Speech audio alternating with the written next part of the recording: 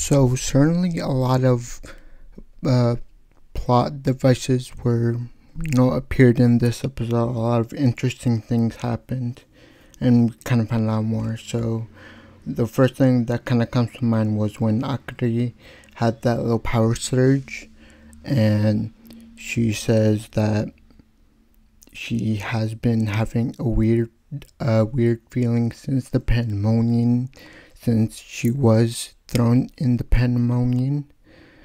And when she had that little power surge, she felt like that she knew that something was wrong, because a lot of events were happening that didn't happen in the other timelines. So that's a very big worry.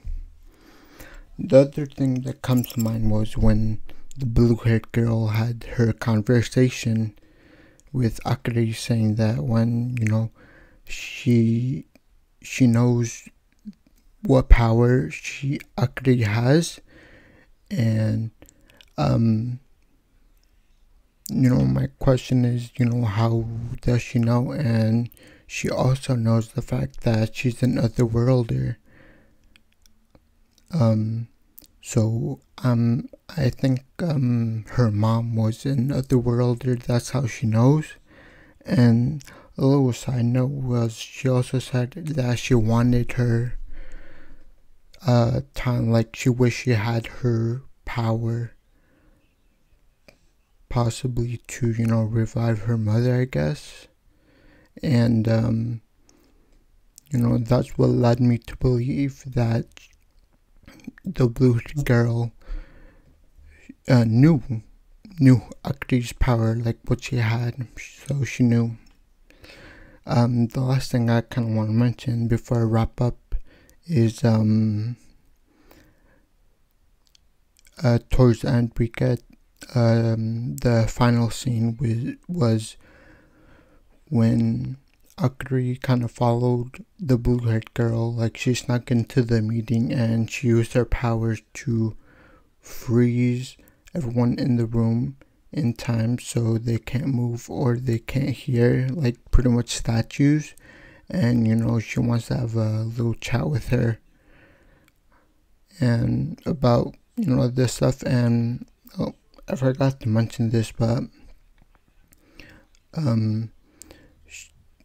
when